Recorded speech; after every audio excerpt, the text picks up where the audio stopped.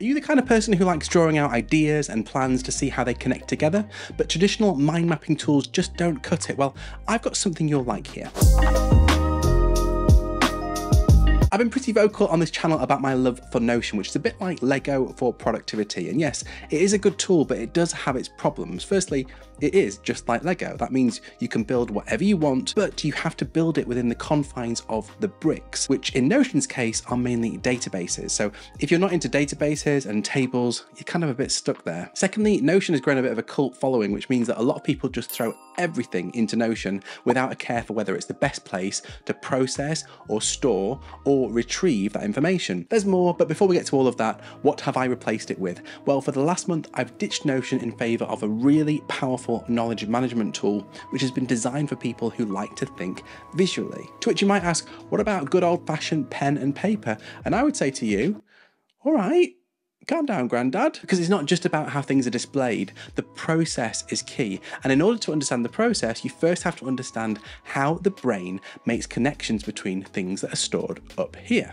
When was the last time you had a great idea? I'm willing to bet it wasn't by putting bits of information together in a table or database. So the funny thing about ideas is that they emerge from chaos. The brain almost acts like a detective, putting together the parts of the puzzle until a fully formed notion emerges. Notion's probably the wrong word to use there, but you get my idea. You know that aha moment that comes with finding a great concept? It's what happens when you make one of those connections between ideas conscious. Well, the tool that I've been using lately for most of my detective work is called Scrintool. And as with most things, the best way to learn about it is to have a play, which I'd encourage you to do. But in this video, I wanted to show you a handful of things I used to do in Notion, but I now use Scrintool for.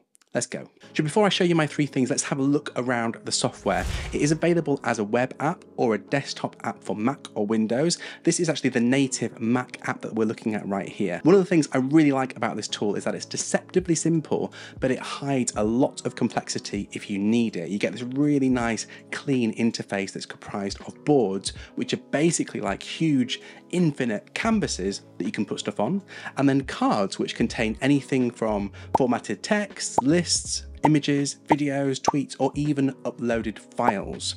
Cards can then be connected to other cards by dragging these little dots onto the card you want to connect it with. Now the first thing is how I use Scrintool as a planning tool to produce this video. I've actually got quite a tight process that I usually follow for this, which begins with coming up with an idea. Now I've got little piles of ideas that I like to keep, and Notion makes them a bit difficult to work with because I have to conform to this Kanban format in this case. Plus look at this, it's like Scroll City. So in Scrintool I've got this huge expansive board which I can cover with ideas, group by category, and then from each one I can start building out the thinking for the video as it appears, including a set of tasks that I need to complete, thumbnail designs and inspiration, and then brainstorming my own thumbnail concepts, plus mapping out the flow of the video, together with any links to research or content that I might need along the way.